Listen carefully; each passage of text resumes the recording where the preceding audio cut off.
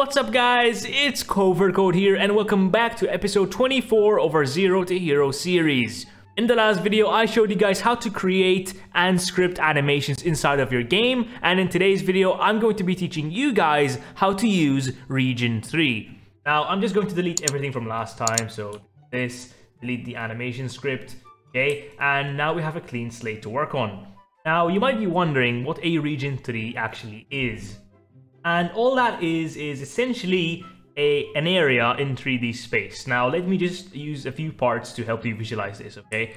So I'm going to insert a part, I'm going to set the size to 111, anchor that, and I'm going to make this nice and blue, okay? Just like this. And I'm going to duplicate this, and let's say I'll move this, like you can ignore my plugin, you don't need this, okay? I'm just using this to help you guys visualize what Region 3 is.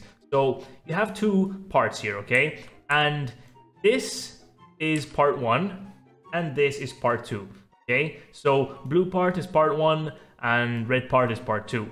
I can use these two parts as coordinates to actually create a region, okay? And what that will do is, again, let me just use this again really quickly, make this yellow so it contrasts, okay? And essentially, using these two parts as coordinates, okay, you can actually visualize or create a region just like this one, okay? Let me just resize this a bit and make this smaller, okay, and make this slightly transparent just like this. And what you've done here is you've taken part A, part 1's coordinate, okay, which is essentially, let me just close this, which is essentially, find it, this position right here, okay, and that's this, and that's the start position, okay? So if I were to actually modify this region just like this, that's the start position, that's the origin point for that region, okay? That part's position essentially. Okay, let me just undo that. And this red part is essentially the end destination for this region, okay? So I want this region essentially to span from this part's position to this part's position, okay? And as I said earlier, essentially all a region is an area in 3D space. And to create one, all you have to give it are two coordinates, okay? In this case, part 1's position and part 2's position. And it just creates that region just like this, okay? Now, something like this would typically be used to check if something is inside of that region. Say you have a game, okay? And if someone enters a specific area, you want to change the ambient, you want to change the music or something like that, you would use Region 3s. Or if a player enters a house, then you want to kill them, for example, you can also use Region 3s, okay? So let's just create a script, okay? And zoom in, just like this. And I'm just going to rename these parts, okay? So this is part 1, okay, I'm just going to call this A, and this is B, okay, and I'm just going to call this region visualization, okay, and I'm just going to store these parts inside of variables. So local A is equal to workspace.a, local B equals to workspace.b, and local, actually I don't need the other one, okay, so part A and part B are now inside of these variables. Now, if I actually want to create a region, okay, you would use local region, okay, so this is just a variable name, you can call this whatever you guys want, but local region is equal to region3, okay, dot new, and as you guys can see, it's asking you for the minimum and maximum vector, the start point and the end point for your region 3. So I'm just going to say a dot position, okay, and b dot position. So it's going to start at A and it's going to end at B, okay, and I'm just going to delete this region visualization part, okay, and now if I just print region.size, okay, just like this, it's going to tell you how big that region is. So I'm just going to run, okay, and view the output. It's going to tell you that it is 10 studs on the x-axis, 15 studs on the y-axis, and negative 10 studs on the z-axis, okay. Now notice that the coordinates can actually be negative, okay, because what happens if you do this, okay, it's not taking the absolute value. This would be positive and this would be negative, okay. The actual sizes and, you know, coordinates do not have to be positive, okay, so just keep that in mind when you're scripting. But essentially, this just gave you the size of that region 3. Now, if you want to actually just get the absolute value, remember that in the maths class video, I just told you guys to use math.abs, okay? So you could do do region.size.x or y or z or whatever you're trying to use to get the absolute value, okay? But essentially, region.size will tell you the size on the x, y, and z axis. Now, if you want to just get the center point, okay, you could just use .cframe. Just like this. This will give you the center point of that region. And essentially, it would be somewhere around here, okay? So if I click run, it's going to tell me the C-frame of the center point. And that's just the C-frame, okay? Now, if I want to actually prove this to you guys, all I'm going to do is copy A, okay? So local clone is equal to A clone, okay? And I'm just going to position the clone.cframe is equal to region.cframe, okay? So essentially, I'm just giving this clone's C-frame to the center point of the region. So this will essentially create a part and move it to the position, the center position of the region. So I'm just going to make this .brick color is equal to brick color.new new yellow, okay? And essentially, I'm just going to create a yellow part in the center of the region. So run, and as you guys can see, okay, here we go. Oh, I forgot to actually parent it to workspace. So after all that, clone.parent is equal to workspace, okay? Pretty important. So run, wait for that to load up. And as you guys can see, there's now a part over here directly in the middle of the entire region, okay? So remember, the region is something like this, okay? And this part is in the middle of that region, okay? So let me just stop. And if you just want to be fancy, you could always just, clone.size is equal to region.size. I think this will actually show you the region, except on this axis. Remember, that's negative, so you have to use math.abs. But if it were positive, this would actually just show you the entire size of the region, okay? So I could just do this just to show you guys that use case of math.abs. So clone.size, yep, my bad, region, replace this with vector3.new, okay? Math.abs, region.size.x, okay? Math.abs, region.size.y, and math.abs, region.size.z, okay? Just like this, nothing special, okay? So essentially all I did is, if I have vector3.new 0, actually 5, 10, minus 15 or something like this, I've just converted this to vector3.new 5, 10, 15, okay? You've removed any negations and just took the absolute value, okay?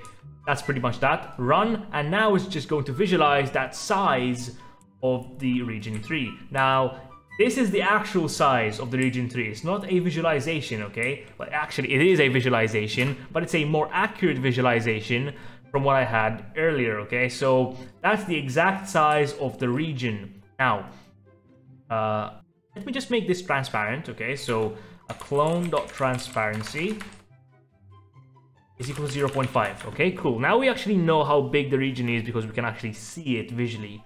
So now I'm just going to make a very simple script, okay? Which will essentially tell me if I'm inside of that specific region. So I'm just going to use a while loop, so while wait do, okay? And this is one of the handiest sort of functions you can use with region 3, okay? So local, and this is just going to give us all of the parts inside of that region. So local parts is equal to workspace.find, actually not find, find, okay, parts in region 3, okay, parts in region 3. Now you have 3 variants here, okay? So you have the default one, you have the one with the ignore list, and the one with the white list. I'm just going to leave the link to the wiki page about region 3s in the description below, and you can just find out what these mean. They're essentially very small variations of this, which I'm about to show you.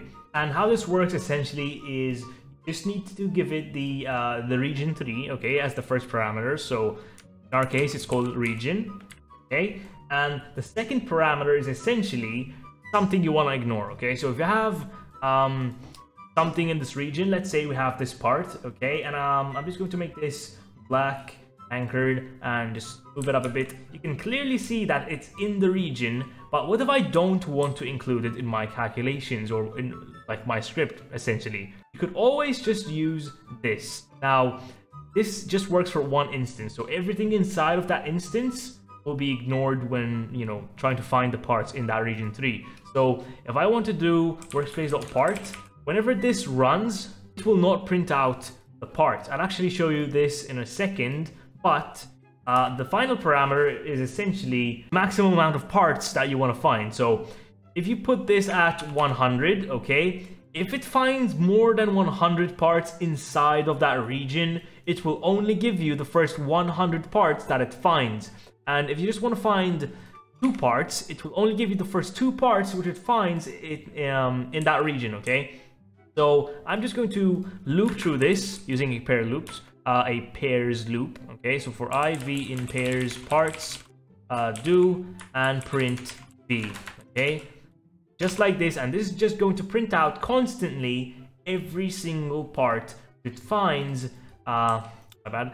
Actually, let me just print like this. I'm just creating a line essentially, and I'm just going to join the game, okay? And it's going to constantly print out whatever it finds inside of that region. So let me just walk over to the region, and now that I enter the region, my bad, I need to make this can collide off, okay? Because I can't actually enter that if it's can collide on. So clone.canCollide is equal to false, okay? And essentially, I just made a small change, guys. So earlier this was negative, okay? So the z size was negative.